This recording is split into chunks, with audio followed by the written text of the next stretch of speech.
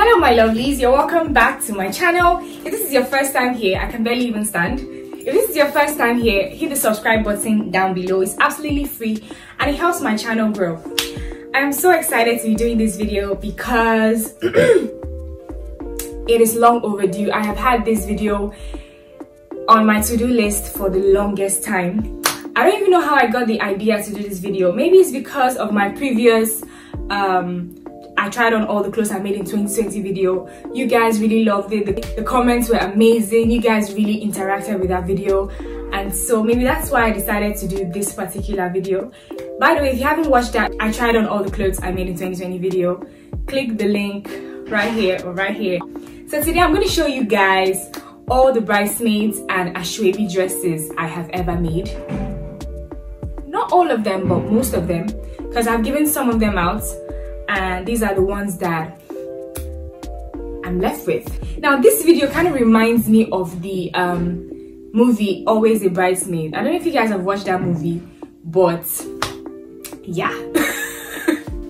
I'm just thinking like, God, I have been sewing bridesmaids dresses, I have been sewing Aso-Ebi dresses, I have attended tons of weddings.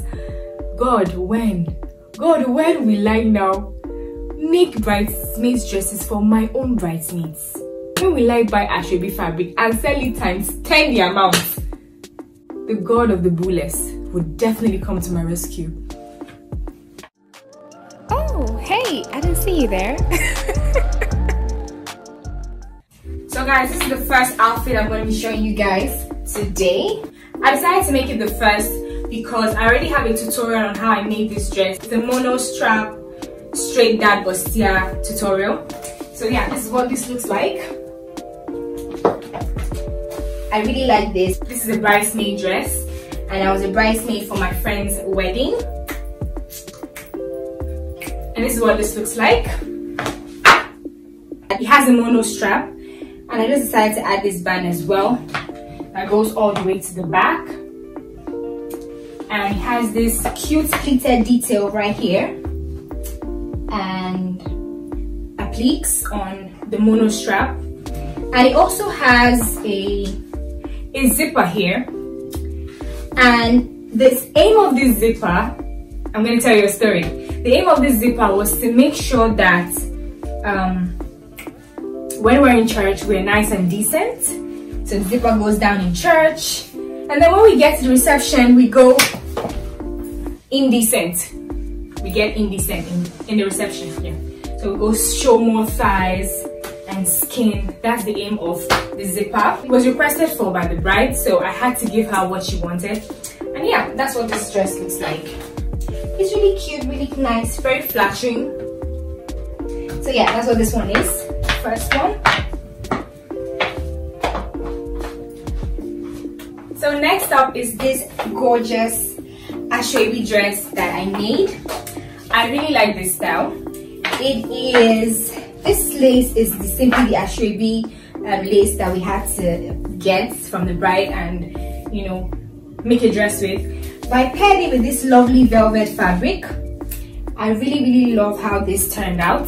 I love the sleeves. The sleeves are gathered sleeves, just basic gathered sleeves, and you know, the waist is nice and cinched. And I love this gathered detail right here on the waist and hip area. And then I love the fact that the lace actually drops like that. So that's very cute. I really like how this turned out. This is what the back looks like. I went ahead to use a studded zipper for the zipper. So yeah, this is what it looks like. Really cute. And then I love this detail right here. So actually there's no bustier on this one. The velvet fabric is really stretchy. I didn't need to do like a bustier with it. I simply just used the velvet and I made it very tight and very fitted, so it kind of just, you know, follow the contours of my body. So this is another one. It is made out of the scuba fabric. Guys, this YouTube thing is not even easy. I am sweating because I can't turn on the fan. If I turn on the fan, there's gonna be that sound, that background sound in the video, and I can't do that. So I have to die of heat for love. It's kind of a bit loose here, and I made this over like 3 years ago, and the hip part feels tight, but this part feels loose. So like the waist part feels loose. Does it mean that my waist is shrinking? Guys, consult me if you want to lose that tummy fat, that waist fat, because this is evidence. It has this kind of like a V detail up here, and it has bands as well, like off shoulder bands. I really like the style the bride wanted, and I made this. I was part of the bridal chain, so I made the same style for all the bridesmaids.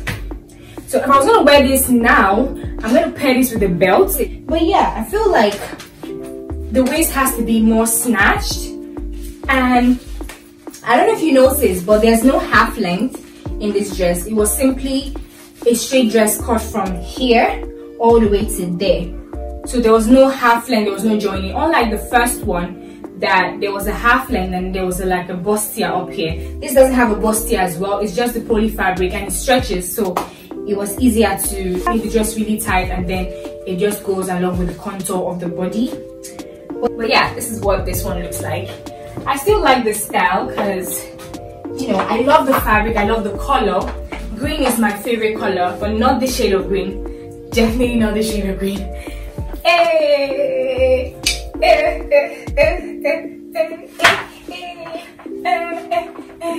Guys, on this day, I was spraying money. I was like this.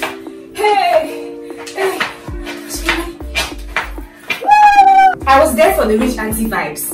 I was like 10 naira, 50 naira, 50 naira. All money, no money. Hey. Now this is a 4-piece skirt. So there's 2 in front, like that, and there's 2 at the back as well.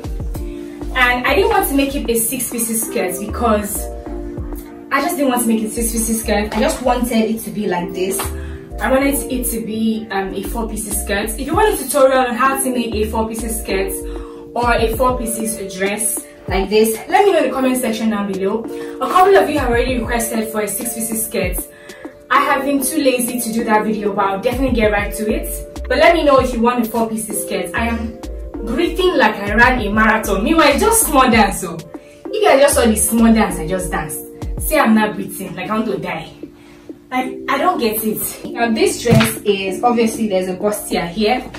I hope you guys can see it clearly, but there's a bustier here, and I really love the way this fits really well. And then I made a puffy sleeve with organza fabric on both sleeves, and then I used the lace fabric, and I used it at the bottom part of the puffy sleeve, and then I added this flare detail here just on one sleeve because I wanted that dramatic effect. So I added this flared, you know, whatever this is. Flared flare. Hello. This is another. Oof. Guys, I'm dying of heat here. See what I'm doing for you people. I'm dying of heat here. Hey, Jehovah. Everything I do it for you, including dying in the heat. This is what the next outfit looks like. For some reason, it is freaking tight. I don't know why. And my hips increasing. My hips are increasing, guys. Like my hips are like, I'm getting more bootier. Anyway, this is what this one looks like. God, why won't this hair just stay in place? I'm trying to have like a classic moment here.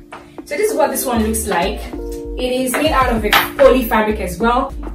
And yeah, this is what the back looks like. Now this is another Aso-Ebi dress that I made. Let me know in the comment section if this happens to you as well. So you make outfits, you're a tailor or a fashion designer. When it comes to your clients, you make the most complex outfits. You go out of your way, you make a corset, you make flare sleeves, illusion nets, appliques, the whole 9, like you go all out. But when it comes to your own, you make straight dress and you add offhand. Like when it comes to my clients, I can do all things through Christ who strengthens me. Thank you, Jesus. Hallelujah. But when it comes to my own clothes, I just want to do fast and get on with it. And it's something I'm trying to stop. It's princess that went all the way from here all the way down to the length of the Ankara fabric.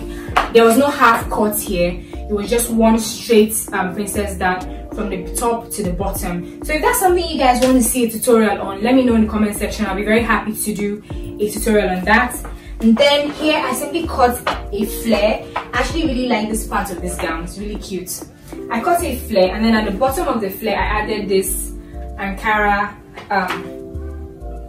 fabric all the way around, and I intentionally made sure that since the net was purple, I made sure that I took only the purple part of the Ankara around the net, so it kind of blends in together. And I did the same thing with the sleeves as well. So I actually really do like this outfit. It's really cute, very flattering to my shape, to my figure, and it does make me look taller because of the flare and how it, you know, looks. So it's a nice one. Guys, this is another bridesmaid's dress. This was a struggle to get into because my breast has increased. Jesus, you are worthy to be praised. But I actually like this outfit though. Like, look at this. I really like this. I love the fact that it's also a straight dad bustier. It's a straight dad bustier, and it's also a mono strap as well. So it's kind of like the first outfit I wore. So still, the tutorial that I have for the mono strap straight dad bustier would go for this as well. So if you want to see how I made this, click on the link in the description box down below. I simply made the center panel of the straight dad bustier long enough to get to the full length of the dress. I don't know if you guys can see that. So while the side pieces stopped at the length of the gown here, which is above my knee where the gathered part started. I don't know if that makes sense, but yeah, that's what I did. And this is what the back looks like. So for the back, the center part of the back also stops at the part where the gather started from. So the only piece that went all the way to the bottom was the center one here. And I think I like that style. I think I'm probably going to recreate it with a different fabric, a different style, but I like the fact that this went all the way to the length of the dress. So guys, this is another bridesmaid's dress. As you can see, it's just a beautiful white dress. I love the back. I love how open the back is, and it has a gold zip that goes all the way to the bottom. Now this bride was very liberal with us, with the bridesmaids. She literally said make any style you want with a white dress, but she said we shouldn't add any other fabric. So no lace, no velvet, no nothing, just the scuba fabric alone. So that was what we used for this, and I think I like the style I chose for mine. I simply made like this really chunky, like free top, and then the bottom from the half length was tight, and then I added some pleated details here just underneath the half length. And yeah, I love how the back is as well. It gives me a very, very, very cool, angelic vibe, because I'm an angel. I am in love with an angel. I am in love with an angel. So this is the next outfit. I wore this for an Aso-Ebi. I simply decided not to use so much of the lace. I did buy like 3 yards of lace for the Aso-Ebi. Like, this is the lace. I don't know if you guys can see it. I decided to play around with the lace, the scuba fabric, and the net. So that's why I didn't want to use too much of the lace. I wanted to get something different. So yeah, this is what the back looks like. Now, I wore this dress in the intro to one of my videos. If you know that video, comment down below the title of the video that I wore this dress for the intro. Let us find out who our loyal viewers are. So I used a skin tone net for this. I used the gold satin fabric underneath the green lace, and then I used the scuba fabric below, and then I took pieces of the green lace and I just stuck it on the scuba fabric, so it just kind of blends in together. It doesn't look like it's just lace and scuba, you know. That doesn't look very cute. This is what the back looks like. So the net basically drapes all the way to the back, and that's what it looks like. Yeah, and it's a straight cut pencil dress. I got really fed up with the whole mermaid dress thing. I'm not a mommy water. Okay guys, this is another one. If you're not following me on Instagram, then you haven't seen this dress because you're late. Go ahead and follow me on Instagram at D_Silem. That's my business account. For my personal account, for some personal deets, bibs and bobs about me, some personal, in total details. Follow me on Instagram at silem_SZ. So please follow me on Instagram.